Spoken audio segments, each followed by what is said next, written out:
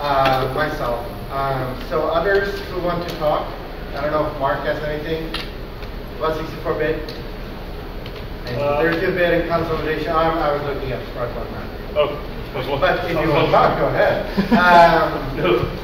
But I mean, I'm essentially just willing to, I guess,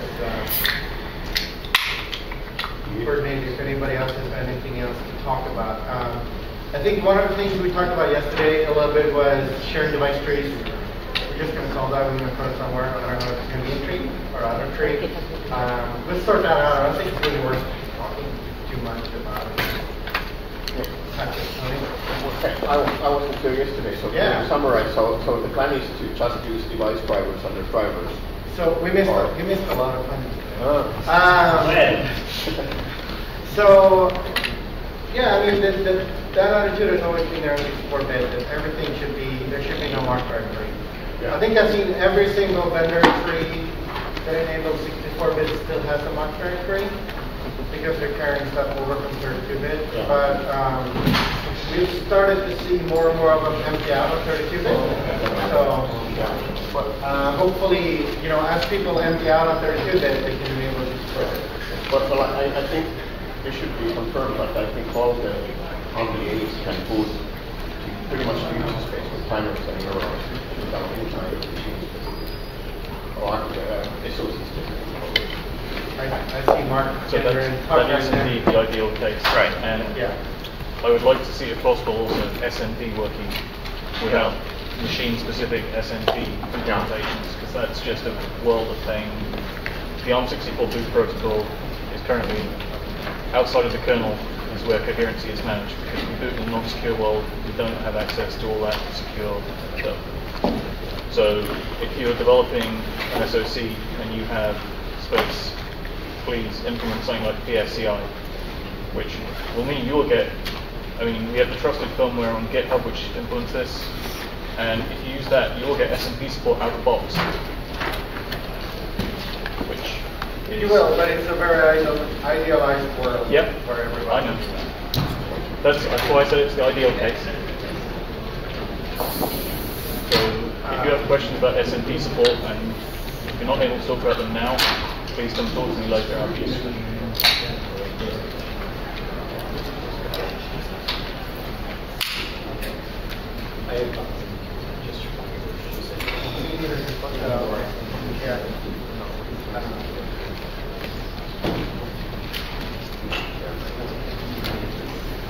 Besides that discussion from yesterday was the major topic was device traceability and moving the trees out. And nobody else. Does anybody have anything else? So was there any kind of consensus reached on that stability discussion? In the room, yes. Which was? We don't know how to do it. Which means we won't claim the one forcing factor could be one, Linus is tired of seeing churn, and he will pull up at us, which means that I've actually sent an email, I haven't got a reply yet, to check where he's at. Because if he doesn't care, and he's okay with us keeping it in tree, why should we ever move it out? But yeah, let's not talk ET. We didn't require that yesterday. I would be very happy if we can require that the TTVs are always in the round. And that yeah, let's talk about it. Go somewhere else and talk about that. Paul. So I had two topics that we could discuss. Okay. One would be a continuation of part of what we had discussed in the Kernel Summit last year about the approach towards PSCI for SMP and what the thinking is. I've seen some posts on the mailing list that suggest that there might be some approaches that are not PSCI. There will be non-PSCI platforms, surely there will be. And then secondly, I'd like to have a chat a little bit about drivers SOC, if anybody wants to chat about that. I came up with a few different rules for that, which might be worthwhile discussing. Sounds great. Want to stand up and talk about it? Sure, unless we have other things to focus on that. I think those are valid topics for this room, but yeah, I mean, and maybe if anybody else has other topics that maybe to mention first, then we can come back. Or I can Sure.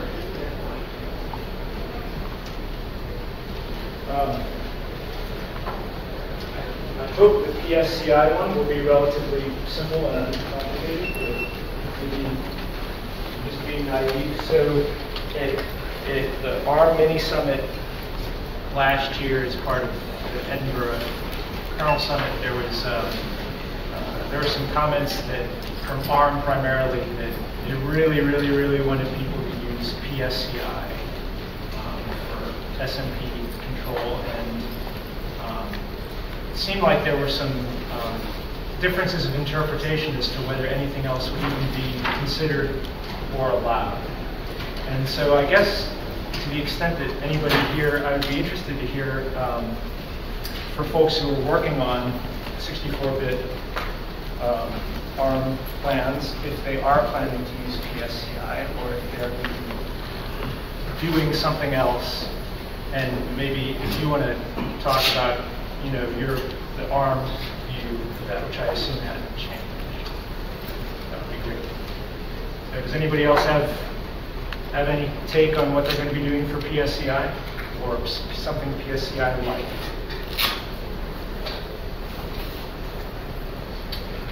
Okay, so you're not surprised.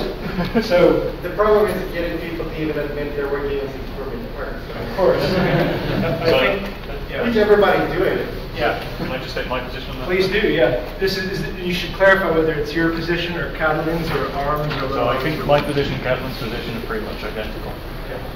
Whether or not it's what Arm corporate exactly think, I can't say because I never know. But the ideal case, we don't want to have a plethora of arbitrarily different SMP boot protocols. It's just painful. Ideally, you'd have PSCI. If you do that, you get SMP out of the box, you get hot plug out of the box, you get idle almost out of the box. It's being worked on at the moment. But even if you just have hot plug out of the box, that's a massive win for everyone. Now, if you're not able to implement PSCI, or if you have technical reasons against it, I'd be very interested in hearing about it because we'd like to work something out. Having a small number of relatively standardized SMP boot mechanisms is far better than having every single SoC having its own arbitrarily different one and having a different binding DT and all that. The other thing is that PSCI is being used by more than just Linux now. So Zen uses it, so you can get Zen support for free if you have EL2 and PSCI, so that's nice. That's why I really like having PSCI. So is the hypervisor trapping the PSCI calls in that case, basically? Yeah, so if you're using the hypervisor, it will use the HVC conduit for all the calls, and it provides its own virtual PSCI, and it will call the real PSCI when it wants to do hot plug. But the guest view, and then Zen turns around and uses the internal kernel hooks for. When you say we get it for free, I can understand that the guest OSs, whatever guest OS is running in the Zen or a hypervisor compartment is using HVCs and gets that for free, but it doesn't really impact what the approach from the hardware side. Not sure what you mean by that. Can you elaborate? Well, so PSCI, implementing PSCI requires some kind of firmware right to be running to take as the other end to receive those PSCI calls. And I guess what my question was is using Zen, does that have any impact on that hardware? Zen brings up the physical cores with PSCI. I think it's the answer. Yeah, and at that point it will boot into your host operating system which it will see the virtualized PSCI interface. It will do all the hardware access for loading memory, loading stuff off disk, whatever. So Zen doesn't really need to care about the underlying platform, which is a massive win. And then every PSOS just sees a virtualized PSCI through the HPC conduit, which is completely unrelated to the real PSCI. Same on KVM. So one pet peeve of mine so far, there haven't been that many platforms implementing PSCI on 32-bit. Yep. One of them is Allwinner. Yep. And PSCI usage actually broke there. I was not aware of that. There you are, right? Non-PSCI SMP on Allwinner? Yeah. It's not working, right? It depends on the stuff, actually. Yeah, but as you enable PSCI, the others, the rest of you, go ahead and do it, but please don't remove support for old stuff. Don't expect people to update firmware to run it in kernel. I mean, that's just a big no-no. If you want to enable it from get-go on 64-bit, that's a great idea. If you ever need to ship one that doesn't have it, count on having to keep it around forever. Because people are just not going to be able to update firmware.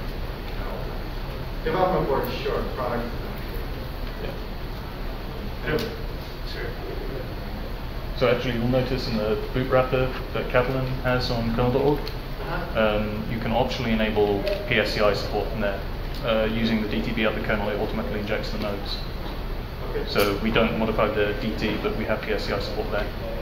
Yeah, the way that actually works in the Olof case, actually. If it has PSCI support, then it's basically what Mark did for use. Yeah. Whenever it has PSCI support, it will fetch DTB so that you enable PSCI only if you have support for it. But we're explicit about enable methods on 64-bit, so that should be fair and easier. Okay. So that's good though. I mean, certainly I think PSCI is a good thing to follow if one has that firmware component when it's running, but at least there is the possibility that you would consider other approaches, other ways of doing that that might not go in the firmware. Sure, if that is the case, but we want to hear justification for that, so there will be pushback on that. If there's justification, if you don't have EL3, then obviously that's not going to be possible. We need something there. Currently, we have spin table as the alternative boot mechanism there. That has its own share of problems. So if we can get something, if we can get a common mechanism there, I'm happy. But I don't know.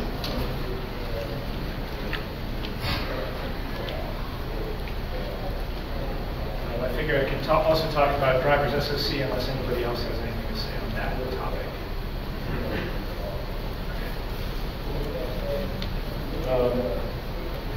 So there's been some discussion recently on creating drivers SOC for basically low-level SOC control blocks.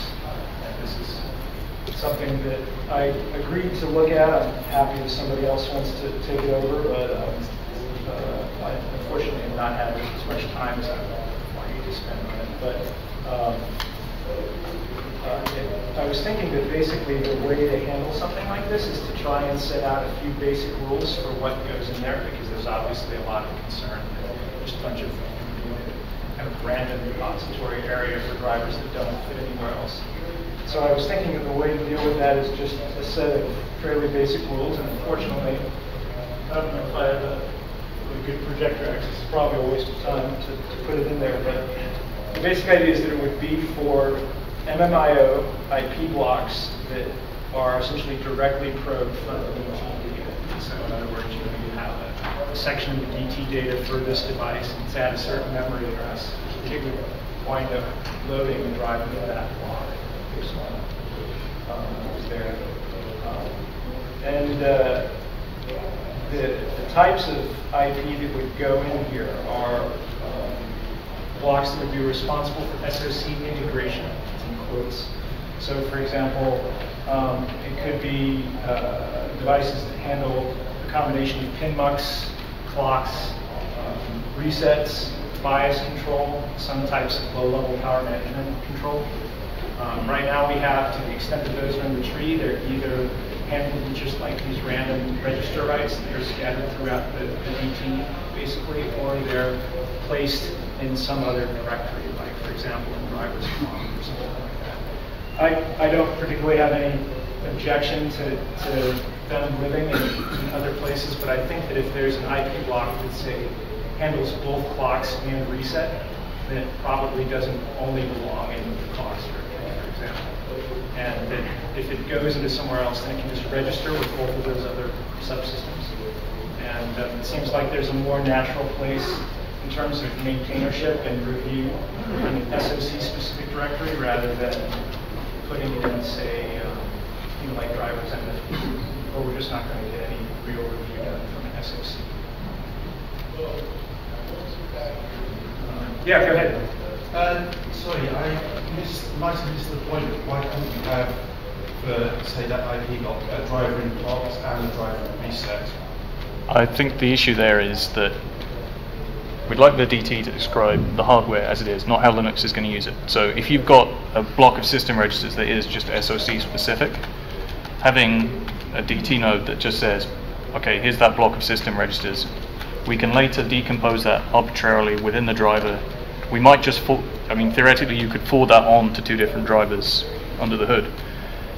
You don't get some of the problems people have encountered, like Thomas Petzolini was going on about how they decomposed the system register block and realized that actually there was overlap there that was problematic. That ameliorates that, for one thing. So I guess the underlying perspective from a hardware point of view is that, based on all the hardware I'm familiar with, there are no random blocks of registers scattered throughout the tree that don't exist in some IP block, right? There's generally some IP block, and that's where registers tend to be collected. And so from just a DT generation point of view, if we want the DT to match the hardware, which kind of has been one of the principles, at least historically, on this, then it kind of makes sense to have an entry in the DT for it and to have it probe some kind of driver. There's, I think Linux Valley hooked up the syscon stuff that. I did. That was Freescale guys. Oh, that seems to be working Sean, pretty well for mapping the random register ranges and then setting up some framework driver for them. So that would be a first candidate to move over to this subsystem. So I have concerns with syscon and the way it's used at the moment, in that you describe your register region with syscon, and in a lot of cases you then have a lot of other nodes going and referring to that syscon block, rather than having one node for that system controller block that actually says what it does. That does often reflect the hardware though, because you do often have some random control, the system controller does have some random signal going into the IP block for whatever. So it matches the reality of certain SOCs I've looked at. Yeah, but not always. It's difficult to tell without doing the SOC, yes, but sometimes it is the same. Well, the syscon has one advantage, which is that then we can implement framework drivers for the consumers, like regulators and plugs and muxies. So if we have something like drivers SOC, then I don't have anything against that, but I would prefer that we don't start exporting a bunch of functions from there, that we would require that they are set up as Linux generated frameworks that the consumers are using. Certainly for things like clocks, right?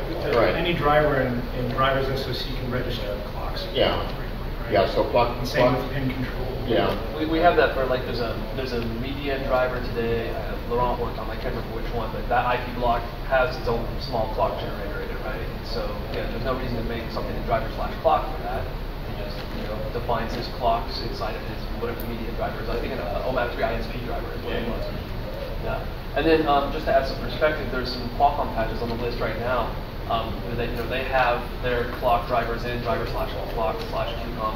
And I guess there's also voltage regulator control in that same IP block, so they just added voltage regulator definitions and ops inside of their existing clock driver. At first, I thought it was a little strange, but honestly, I'm probably going to merge it. So I don't know if that should get migrated to another place like syscon, but it's all one IP block, so I kind of want to. I think it needs to stay together. In some of these cases, we need to actually merge the code before we know how to clean it up too, right? It's on a spectrum, right? The pendulum is swung very far in the cleanup direction. Yeah. And you need to pick up 2 or 3 implementations before you see commonality sometimes. Yeah, so like I So said, we don't I'm want going to drivers merge that this. need to grow out of control, but we need somewhere to put these drivers. Right. One thing that we talked about earlier was to have there's a need for a place to have, like, say you have a DMA engine, right? Well, you probably have the core driver for that on the driver's DMA, but you need to allocate resources on that. You need to maybe a small library to allocate channels and stuff like that. That might not fit the DMA engine API. And drivers SOC was back then, sort of, before we called it drivers SOC, we talked about system library and sort of having a library approach to it instead of sort of a strict driver model approach to it as well. What are your thoughts on that? Is this like the drivers lib or the? Yeah, sort of having a library, like where drivers can rely on actually, you can export function calls, and instead of having strict driver model for everything in the driver SOC, you can have more of a library approach, right? So your Ethernet driver and your crypto driver can both access common functions to do stuff with you.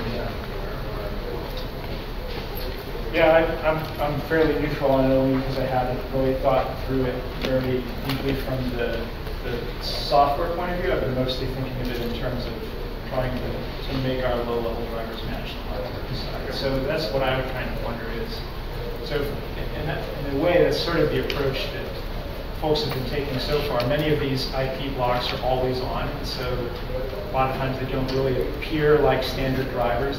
They're IP blocks that might require enabling or disabling or things like that. So I guess I would be interested in if folks have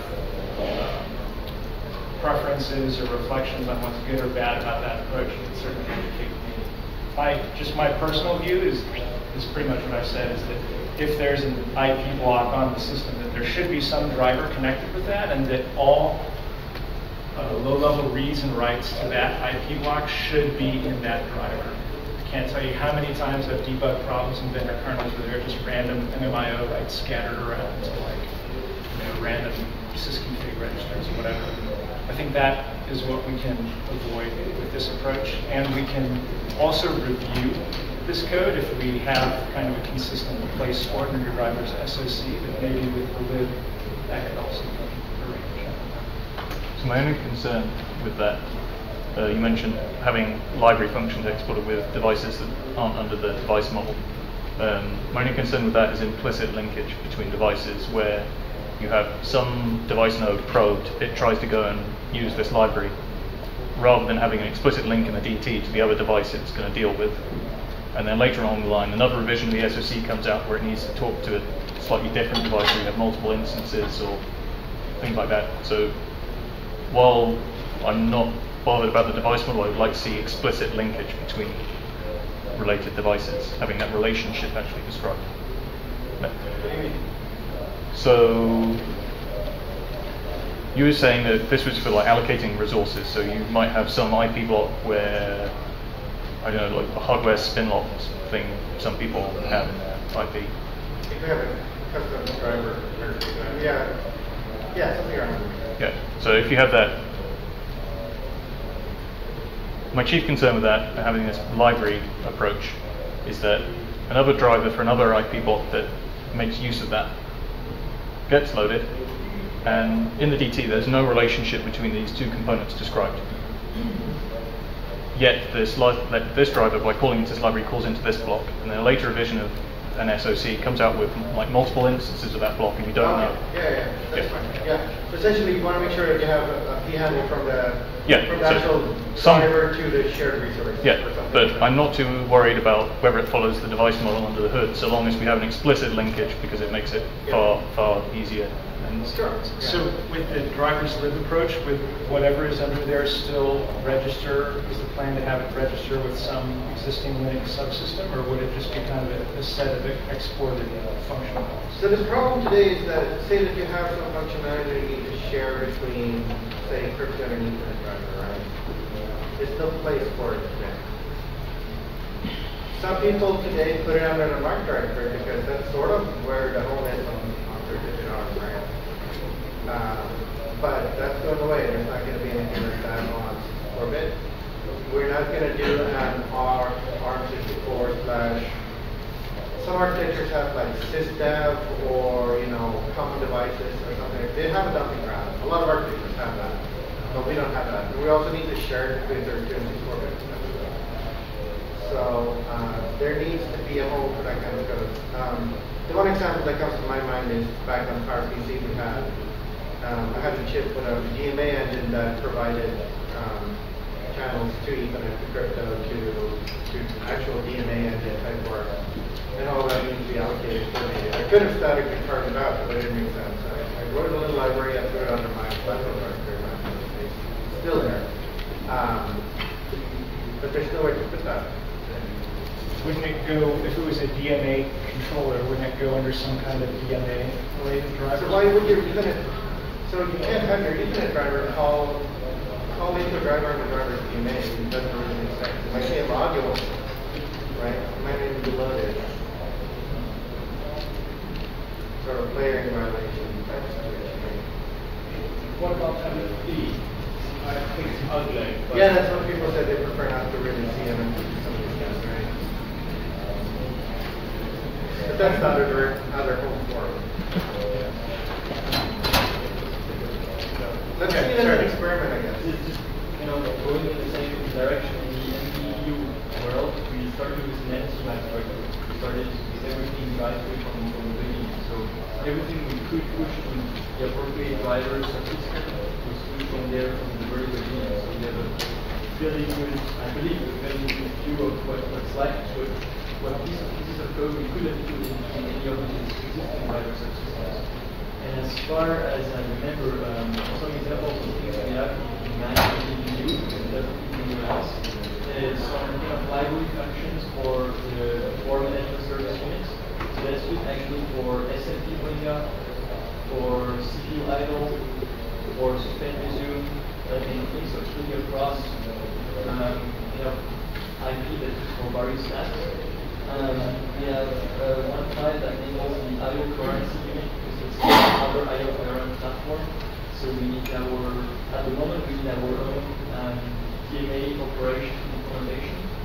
So that's also another thing that doesn't fit anywhere else, I believe. Can I ask you a quick question about this? Are those on that architecture, are those actually separate IP blocks, or are these implementations that would read and write from multiple blocks? Well, the way we model things is that we actually wrote a small library or driver for each block that we could identify as a coherent unit at the hardware level. So looking at the data sheet, it looks like these registers are the ones that these registers are the ones for the coherency fabric. And we created a small C file exposing a few C functions to other like SMP or CPU idle or other parts of the code that needed to operate things in these registers. So we created a really one-to-one mapping between hardware units and a small driver. But at the moment, these drivers, they don't register into the device model, they don't have any subsystem in the register, and I'm not sure it's easy to actually create one because we use really central system register and we have different across SoCs. So how do you say, I can't remember what the setup for that, those chips were, but if you have multiple chips from different families that all have the same approach with maybe different registers, how do you connect all of that platform to your library? Right? How do you I assume the operations are the same, but the registers are different, kind of? It depends on the SoC variant. So there are, I don't know, for example, on the SMP side, to set the boot address of the CPU, it's using the MSU on some SoCs. So the MSU driver exposes a function to do that and hides the difference, the potential difference between SoCs. But on some other SoCs, it's not using the MSU, it's using another block. So the SOP code has to be aware of that and know that on one given SoC, you should probably use the MSU driver to do that operation, or you should probably use the other thing to use this operation. So it's a lot of ad hoc solutions because we good set of interactions with all that kind of things. So that's typically what we have left, and we also have left something to identify the SOC ID, which basically reads a revision number from some register and puts that into variables. We can do runtime decisions on whether to apply this errata or that errata. That's the kind of thing that we have left, at least in our platform directly at the moment. So I don't know if that feeds into drivers SOC or not. But typically what we have is something that doesn't register into a subsystem, but simply that exports a bunch of random functions that will be called by random drivers to get things done. And the concern we could have with driver SOC, I believe, is maybe we will put a bunch of drivers in there. There will be too many of them. So we'll create directories named after the platforms we apply. Not a very first patch, does it? And we'll call those directories max option. And then guess what we have? Yeah. But at least it's shared and it's outside of the architecture, right? So when you have an SOC that's certificate to 164-bit. True. But at the end of the day, I mean, we have this problem, right, where each vendor will do their own thing. And where does that go? Another example that comes to mind is on that EDU. We had a lot of discussions back around the MBUS setup, where essentially we ended up creating our own top-level driver directory just for that code, right? Where, in hindsight, maybe we should have found a complication like this. But it should be the driver's class. I think it was already there. It was already there? Maybe it was. So there's some overlap. There's overlap. L3, driver in there. I'm not sure. Yeah, you're right. I think it was top-level directory was already there for some other business. That particular, something like the L3 or the interconnect, I would say definitely does belong in like a driver's bus rather than a driver's SOC. So one way to keep the driver's SOC under control would be to require all of this stuff there to compile as loadable modules and not export in custom functions. Because that way we would be sure that they implement actual existing framework. That really doesn't solve our situation. If you have these constraints, none of the things that I mentioned, we can put in driver systems. Why not? Because they are really simple. For example, bring up and secondary CPUs, we need the PMSU code. So if you impose that it has to be a loadable module, no way. Well, it can be also compiled in, but should work and also as a loadable module, because that way we know there's no spaghetti. It's really early. The modules don't even have drivers loaded at the moment. I think, in terms of the export symbol stuff in general, I think I would agree. The goal would be like things like setting the boot address. I suspect there are many CPUs with many SOCs that do similar things, just maybe in different ways. So it could be that what happens is that organically, as those commonalities are perceived, that some kind of subsystem, maybe not a very pleasant subsystem, just in terms of how well it's demarcated, but grows to support that. But the reason why I'm saying loadable modules is because otherwise it's really hard to review stuff where people sneak in some function into a header and everything compiled in, and suddenly you realize that it's all spaghetti code all over the place where these functions are being called from.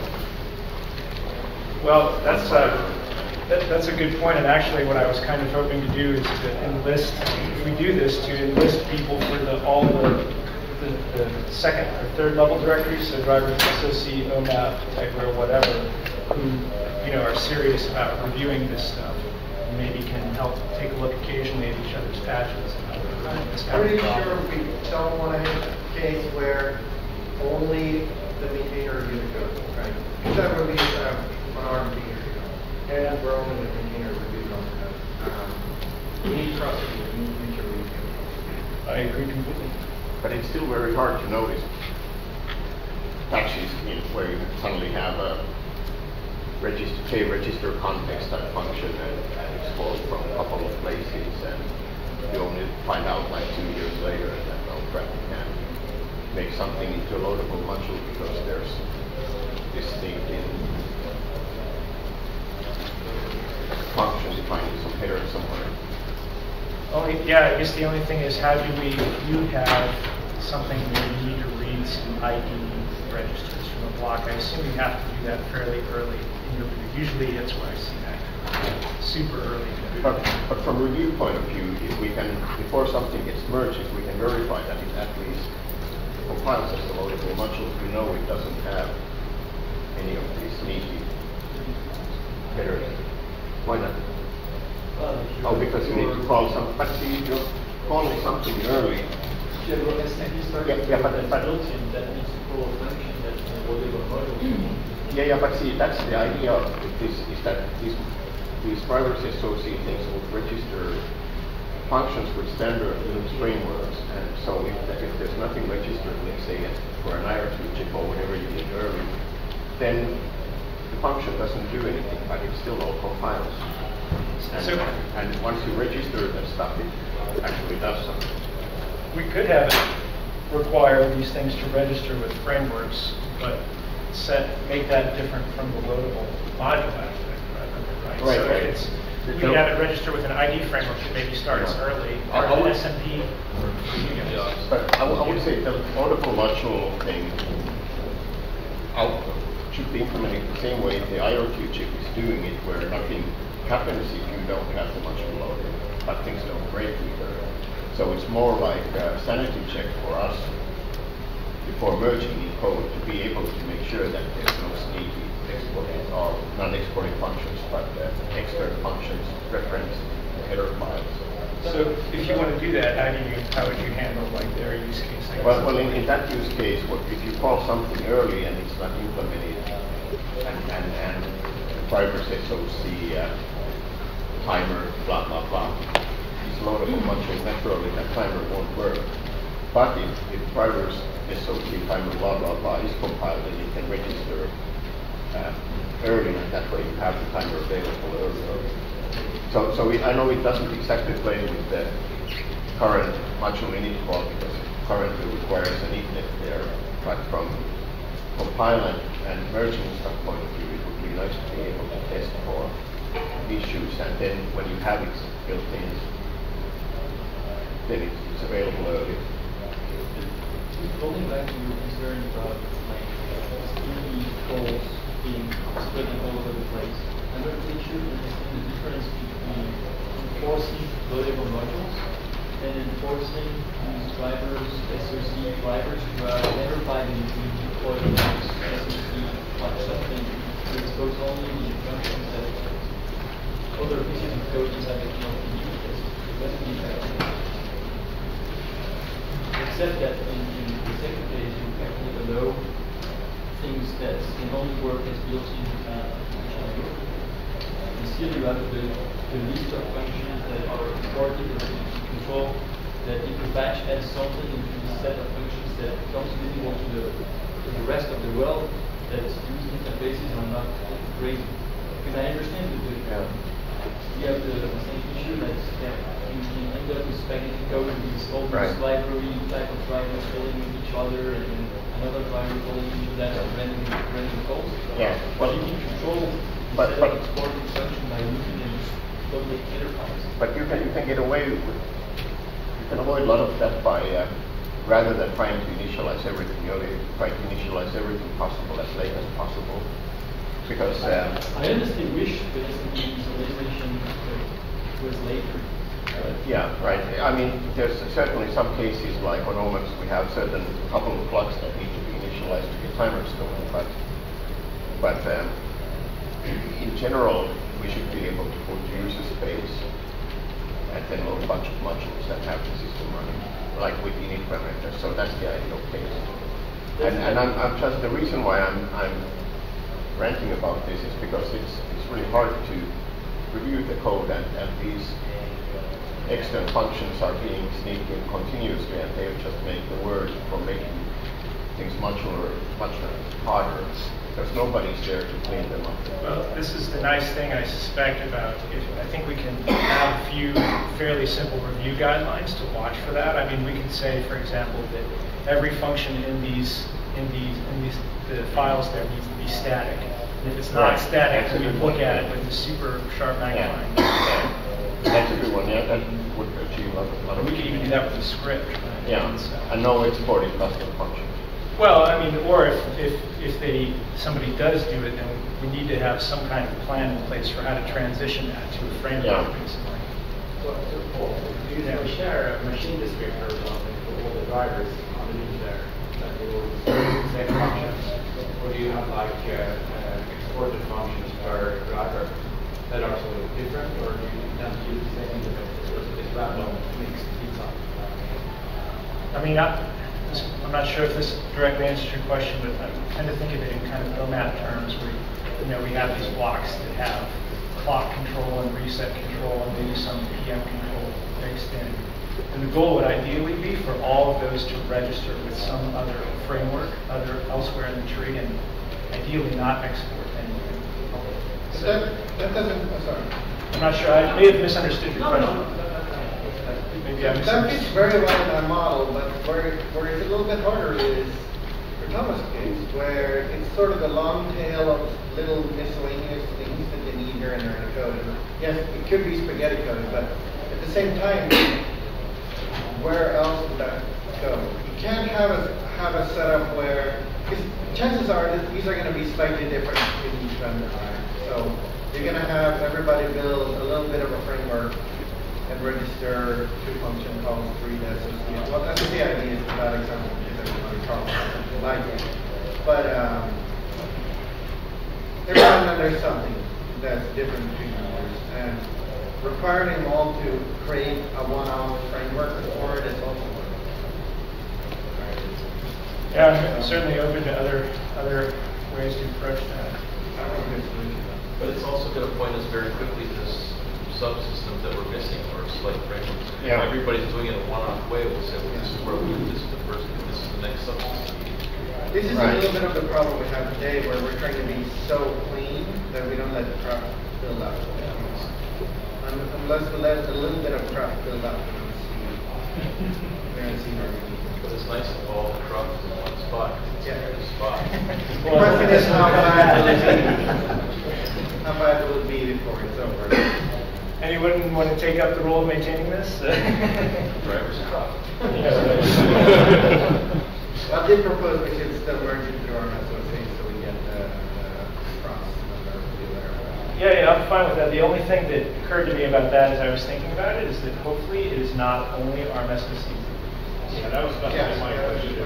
Is there going to be some pushback when there's a MIPS or RPC set of drivers that go to the driver socket coming to the Arm socket tree? Okay, so let's put it in a different tree then. Okay. Somebody should have an overview. Yeah, no, I don't agree with that. I'm just, well, we can always start at the Arm SOC. Yeah, somebody can say. So yeah, maybe what I'll do is I had a couple other rules, and obviously there's some good ones just from the discussion, but maybe I'll just send it out in a mailing list post, and then we can flame it all to death. But I would say keep yourselves in mind if you have people who you know would be good reviewers or cross-reviewers for this kind of a thing. I mean, they should be relatively experienced with these matters and also sufficiently cynical, which I think is still a good cross-section there. So yeah, we should definitely try and have a lot of eyes on this.